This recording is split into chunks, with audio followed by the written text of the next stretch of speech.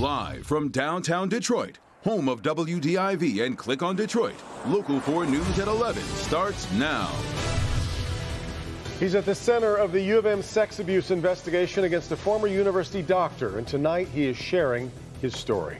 We're glad you're with us tonight at 11. With the investigation expanding against a former campus doctor, tonight U of M President Mark Schlissel apologized to those who were victimized. Yeah, the investigation was launched after a former student came forward saying he was molested by Dr. Robert E. Anderson back in the early 1970s. Coco McAvoy spoke with the former student tonight, and Coco, he says this happened during a medical exam.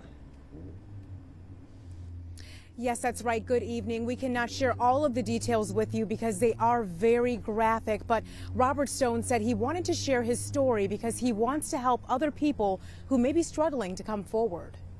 I've carried this story almost a half a century before coming forward. Robert Julian Stone is sharing his story, and it's a difficult one, involving allegations of sexual abuse from the now deceased University of Michigan physician, Robert E. Anderson. It makes me want to cry.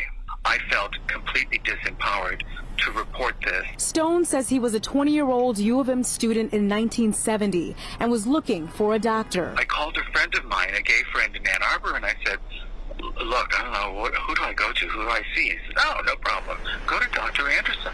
Dr. Anderson treats all of the gay men. He says Dr. Anderson started undressing and made Stone touch his private parts. After this happened, I was horrified.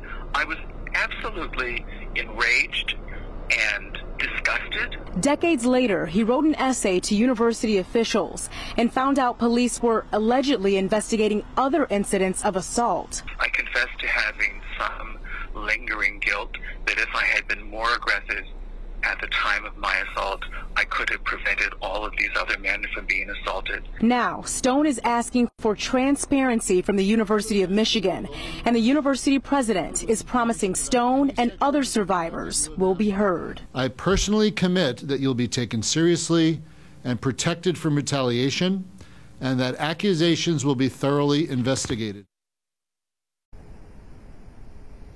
And university officials are asking more people to come forward. The university created a hotline yesterday, and since they created that hotline, they have received 22 additional calls. Reporting live this evening, I'm Coco McAvoy, Local 4. All right, Coco. Breaking news just in from Detroit's west side. Police are at the scene of a deadly shooting at an illegal marijuana dispensary on Joy Road near Dexter. Police say 3 gunmen walked into the dispensary posing as customers before opening fire. One person was killed and another was critically injured. Police believe the suspects got away with drugs and cash before leaving the scene. Superintendent of Romulus Community Schools is going to be off the job for the next 2 weeks after the school board suspended him during tonight's board meeting. The board says it is suspending Dr. Flanoia Hall for 10 days without pay for comments he made during the school board meeting back on February 10th. Hall is the acting superintendent in the district and has been with Romulus Community Schools since 2014. All right, wind chills are near zero tonight, but a warm-up is on the way for the weekend. Which is nice. But how low will temperatures go tonight here, Ben? Well, so far we're already in single digits, at least in the west zone. But you can see here in the metro zone close to 20 degrees. That all changes. We're all going to single digits tonight. Here's your 4-zone forecast. We start in the metro zone. 6 to 9 is what we're expecting in the metro zone. You get to the south zone. Really, it doesn't look a whole lot better. 6 to 7 maybe as we head towards tomorrow morning. West zone still in positive territory. 3 to 7 is what we're expecting. And still no negative numbers. That's the best thing we can say about the north zone. A lot of 1s up there in Sanilac County as we get towards tomorrow morning. Those are 7 a.m. wind chills. That's the worst that we get in the upcoming week. We'll talk about how things improve as we head into the upcoming weekend in just a few minutes, guys. Ben.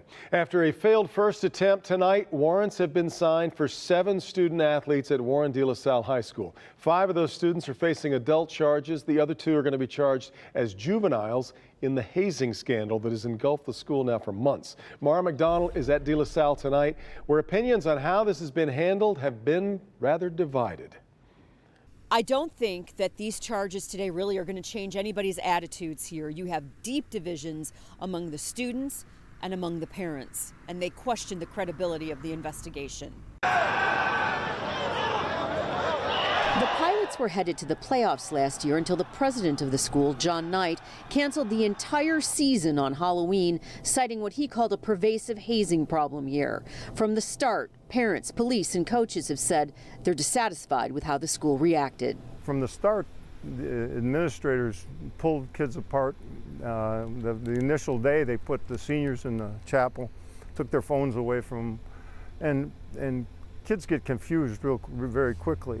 We have an administration who does not have a plan and who hasn't had a plan on carrying us through any difficult times, let alone what our families are going through now. Police and prosecutors both said the school stood in their way when it came time to investigate allegations of hazing in the football locker room. Initially, De La Salle really didn't cooperate as they should have as far as the administration. So much so, they announced there would be no charges here less than a month ago. Tonight, that's all changed. 2 new victims came forward, and now police and prosecutors say there is enough evidence to charge 7 student athletes with assault and battery. The boys allegedly using a broomstick in a threatening manner, but no sexual assault. There was no penetration, but there was an assault, and that's why they're being charged with assault and battery. How deep are the divisions here? Just last week, there was an off-site meeting of more than 100 parents who turned out disgusted with the way the school has handled this. They want the president to be fired here. They are appealing to the Christian Brothers both here in the United States and in Rome to make that happen. We are in Warren. I'm Mara McDonald, Local 4. All right, Mara. The Wayne County Sheriff's Office is investigating after a large drug bust on Detroit's east side. This afternoon, look at this. Deputies served a search warrant in the area of 7 Mile and Irvington, and they found this illegal grow operation and parked outside 2 trailers filled with marijuana. 8 people have been arrested so far. Street value of what they found believed to be around $1 million. Tonight, Detroit Fire Commissioner Eric Jones is defending one of his crews for trying to stop a drunk driver while in a fire engine. The Ladder 25 crew followed the car Tuesday night after battling a fire. The car was weaving in and out of traffic with a child inside the car. Well, tonight we have the call they made to dispatch, which included the moment they were told to stop their pursuit. Ladder 25, you are advised not to do that in the event that you get into an accident. We will give police the information. Okay, she did make contact with stuff on the side of the road. I asked her if she's been drinking, and she did say yes. Sources within Detroit Fire say firefighters should not pursue vehicles in a fire engine. Well, as soon as the crew was told to stop following, they went back to the station, communicating with Detroit police, where they last saw that car. Farmington Hills police officers on unpaid leave for an incident involving his now ex-girlfriend on Valentine's Day. Officer Mario Vetkic is charged with domestic violence, stalking, and firing a gun inside the woman's Warren home. The victim, by the way, is also a police officer. Vetkic was arrested yesterday while he was on duty. He faced a judge today and pleaded not guilty. Investigators say a man was super drunk when he drove through a police line and hit 2 Warren police cars. Christopher Smedley admitted to having 3 drinks. Well, police say his breath test showed he was way over the legal limit. 2 Warren officers were investigating a crash at 10 Mile and Mound earlier this month when Smedley apparently ran into their patrol cars. Both officers were hurt, but they are okay. He's charged under Michigan's super drunk law, which means having a blood alcohol level of 0.17 or higher. Congresswoman Debbie Dingell held a town hall meeting to hear from experts on environmental issues impacting downriver communities. The discussion covered a wide range of issues that impact air and water quality, soil, and Superfund sites. Another topic addressed was the high water level and the threat a big storm could bring. Regular storms are really challenging right now, right? Because the water levels are so high, there's nowhere for the water to go. Regular storms are a pain. Record storms are going to be devastating. Well, to help combat that threat and others, people and agencies from local, state, and federal levels are being brought together to determine what resources are available and to weigh possible risks. Still ahead, Google is facing a new lawsuit over privacy concerns. Yeah, what state filed that suit claiming the tech giant is spying on children? Coming up. I didn't know when I jumped I was actually going to be falling 75 feet down. A FedEx worker pulled over when he saw a driver stranded. What happened next? That sent him falling off a 75-foot bridge. Becoming at first, a tanker truck hauling jet fuel explodes during rush hour. How 3 Good Samaritans were able to save the life of the driver. Next. A defining moment in Detroit's race relations. The mob wanted them out of this house because they were black and this was an all-white neighborhood. Tomorrow at 6 a.m. for Black History Month. It's 4 o'clock. A lot has happened. Have you kept up with the day? Whether it's breaking news from downtown or around the world, or something special in neighborhoods or businesses around town, we've got you covered. First at 4, then on